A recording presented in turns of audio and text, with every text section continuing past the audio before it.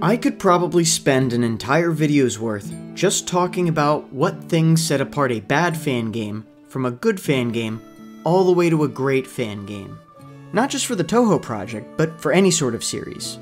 Since we're talking about a specific game today, I'm only going to list out some key points.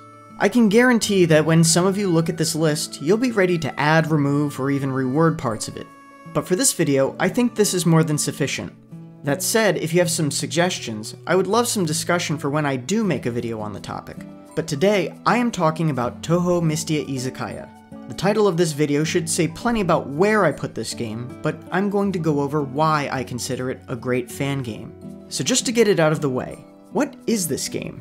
Touhou Mystia Izakaya is a self-described pixel art restaurant simulation game. The gameplay consists of collecting ingredients and recipes, making friends, building your restaurant chain of izakayas, and turning your Mystia into the God Emperor of Hell's Kitchen. When you first open up Mystia Izakaya, you're greeted with an animated intro and original song accompaniment. This intro acts as a condensed showcasing of many important gameplay elements while also giving a glimpse into just how polished this game is. The game is really good at giving a solid first impression, as we'll likewise see in the tutorial. You'll then arrive at the title screen where you can begin your capitalist ventures. But before that, let's talk about the controls.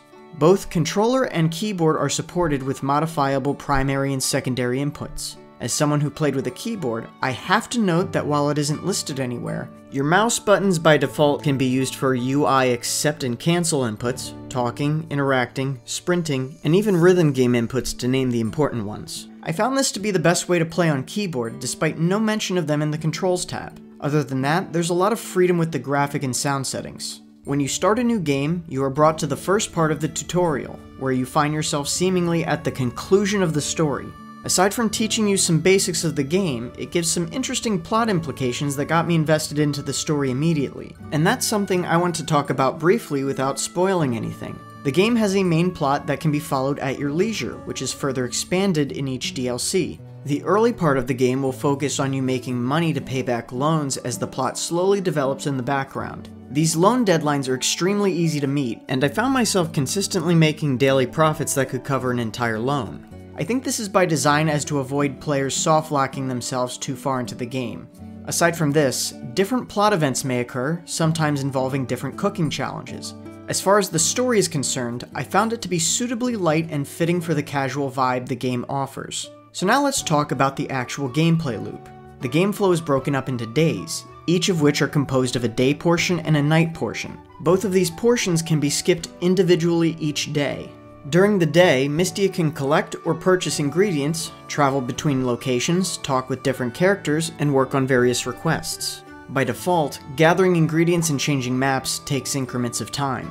Ingredients are only found on certain maps, and some only appear at certain times. What does not take time is shopping in stores. There are a variety of stores on different maps, and each sells different ingredients, drinks, and even pre-made foods. Not only do prices of these goods fluctuate, but certain stores sell stock at inflated prices. The further you get into the game, the more you can rely on stores to save time, as money becomes extremely plentiful. You may also spend time with named characters to get them to come to your izakaya that day, or to gather some ingredients for you depending on your friendship level with them. And yeah, that's one of the things you're going to be focusing on during the day portions of the game. Aside from working on the main plot, you're going to want to befriend all the residents of Ginsokia that you can. Friendship levels go from level 1 to 5. Upon reaching the threshold for a new level, you're given a request to serve them a new dish at your izakaya. This is how you gain new recipes. And if you do the math there, that's a lot of recipes. Likewise, maxing out the friendship of a character also gives you a new costume or an upgrade to either Mystia or your izakaya. Simply talking to a character is enough to raise affection by a little bit, but the vast majority of affection will come from getting good ratings from them when they dine at your izakaya. So now the strategy aspect of the daytime portion of the game starts to become apparent. You have a limited amount of time slots a day, you need to make sure you don't run out of certain ingredients, but you also want to try and talk with different characters. Since traversing different areas takes time, the map is deliberately designed such that each day you need to plan an effective route. What ingredients am I low on? Are there any requests I need to turn in? What shops can I visit in that direction? All these things start to build on each other and make the player strategize each day, but it never feels stressful since you're not on a strict time limit. Once the daytime ends, you are prompted to open up your Izakaya for the night. From here, you select your location, size, and any assistance you want to bring. New locations and Izakaya size upgrades can be unlocked through the main story, DLC, and different quests. Different guests appear at each location, while different sizes allow you to seat more customers and hold more cooking stations. As for your assistants, these are unlocked as you progress through the game and can be set to do different tasks. These involve serving drinks, serving meals, or assisting in cooking. While you can use as many as 3 at a time, each one takes a percentage of your total profits, so you can either save money by having Mystia do more work, or make things easier and hire help. Each assistant has different things they excel at, while certain ones also have special abilities. Once you're done selecting these things, you're not quite done yet. From here you can select what you'll put for your cooking stations and your menu for the day. Depending on what size Izakaya you have, you may not be able to bring every type of cooking station. While this not only limits what you can actually put on the menu at night, if you are planning to do a quest that involves serving someone a certain dish, make sure that you have that station needed to cook it. Speaking of cooking stations, not only can you upgrade each of them, but you can unlock special versions for purchase. And now once all that has been selected, you will finally be able to begin the Izakaya portion for the day. Unlike the morning portion, gameplay is done in real time.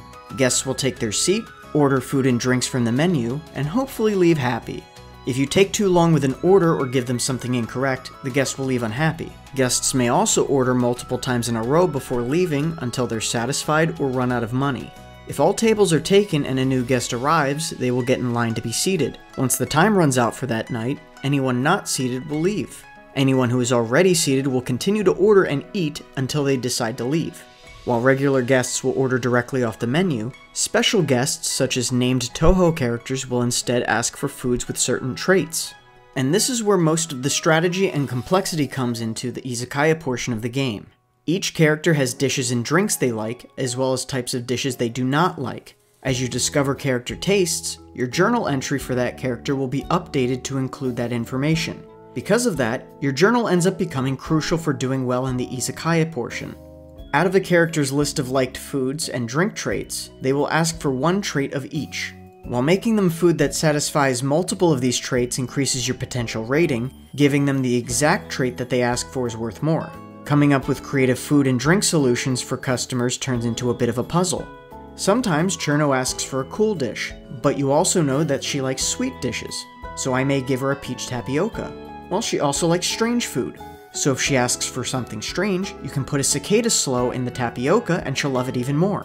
Alice likes premium, sweet, and western foods. You could give her a dessert with precious ingredients, or you could take some cheaply made sashimi that sells for a hefty amount and just put cream in it, which adds western and sweet to it. It sounds disgusting, but she loves it. It should be noted that you can't just jam whatever you want into different recipes though. Some dishes explicitly forbid certain traits or can cancel certain traits out. Also, adding extra ingredients does not increase what people pay for it, so you should only bother if you are aiming for a perfect evaluation, or to sell them something expensive while hitting the desired traits. And on that matter, named characters will also sometimes use spell cards after each order they make. If you get a perfect evaluation, the spell card does something positive. If you got a bad evaluation, it will do something negative. Each character has their own unique spell cards. So while handling these special guests, you'll be trying to serve as many total guests as possible within the allotted time. And that sums up the Izakaya portion of the day. So let's go over what made me sink more than 60 hours in climbing into this game. While I did enjoy the story and maxing out friendship levels with all the different characters, that alone probably would get boring quickly for me. Instead, what this game excels at is a consistent sense of progression across multiple systems. As you progress through the game, you can level up, granting bonuses during Izakaya mode. Gaining access to new areas gives you more shops and collection nodes for better ingredients. The game introduces a dynamic rhythm minigame to give you passive bonuses when cooking. You can upgrade your cooking stations in different Izakayas. You can gain access to different assistants. Maxing out friendships gives passive bonuses, outfits, and new ingredient collection methods. Not to mention all the ingredients you gain. I think the best example I can give of this was early on in my playthrough when I would get characters asking for a premium dish. And early on, I didn't have anything premium to make. You start the game only knowing 3 dishes and barely any ingredients available. It wasn't uncommon for me to get bad evaluations from characters simply because it was impossible to please them. But then, you get access to more shops, more drinks, more ingredients, and a lot more dishes. Suddenly, I could always fulfill a character's request as long as I got creative. I started memorizing dishes that certain characters would always love, but it didn't end there. I kept gaining dishes. Some characters became not only easier to please, but now I was optimizing the amount of money I could drain from them. And for the record, the best way to do that is actually just with super expensive drinks. Especially with Marissa. She has way more money than she needs. But I was constantly improving Mystia's in-game capabilities alongside my own. And that's what made this game so addicting, so tempting that after saving the game at the end of the day, I often found myself continuing to play past the point I should have turned the game off. But I am not done singing its praises just yet. This game is very compatible with the actual Touhou canon.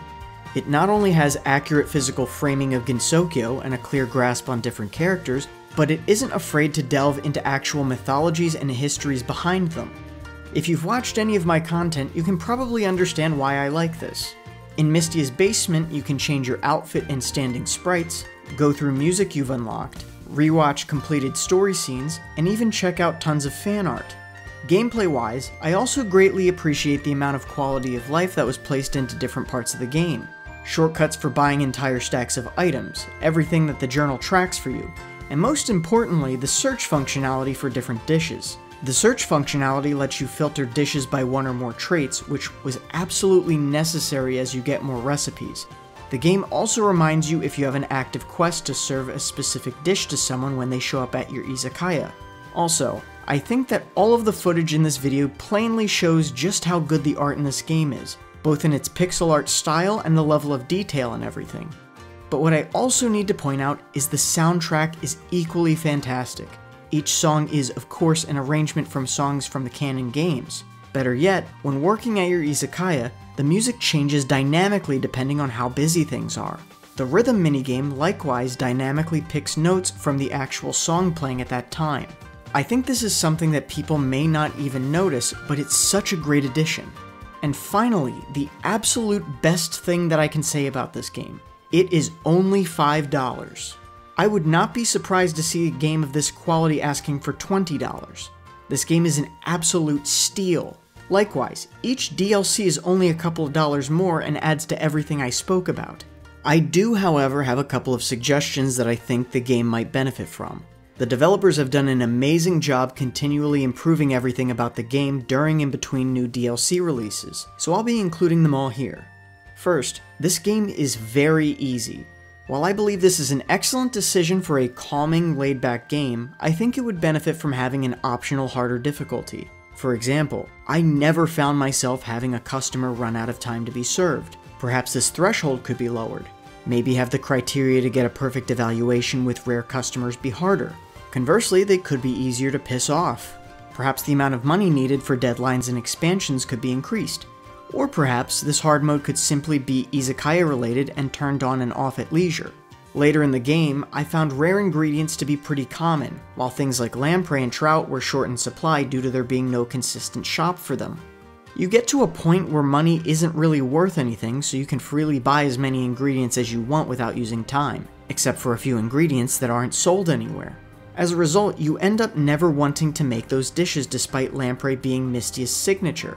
The amount of ingredients like this has diminished as new DLC are introduced, so perhaps it's simply a matter of time until this is changed. While I love the recipe search tab, it isn't in alphabetical order. My guess is because it was originally in an order specific to the Chinese language, and they simply translated the buttons as they appeared. I think it would be worth changing that on the English branch of the game if possible. Finally, I have some suggestions with regard to story content. Without going into too much detail to avoid spoilers, considering most story challenges are repeatable, I would like the ability to redo the Kageyamoko challenge to get both achievements and scenes. Lastly, despite Kyoko being what I would consider a very important character in regard to Mystia's motives, during the daytime when you can talk to people, she is only used for the tutorial. While you get to talk and build relations with other characters, she continues to only have this tutorial dialogue outside of story cutscenes. Part of me would like more personal interactions between her and Mystia. Even if none of these things actually make it into the game, I'll still look forward to anything that the developers decide to add. At the time of this video's release, the third DLC for Mystia Izakaya has been added with a translation surely on its way. If you were to ask me if this was a good fan game or a great fan game, I would say that not only is this a great fan game, it is a masterclass in how to create one. While there have been quite a few high-quality fan games released in the past few years, I believe this one best exemplifies every quality a good fan game should try to include. I'll definitely be keeping an eye on anything the developers decide to work on after this. But that's all I have for now. Let me know if you'd like to see more fan game reviews in this style, and if you aren't already, consider subscribing for more Touhou related content. As always, thanks for watching, and I hope to see you again soon.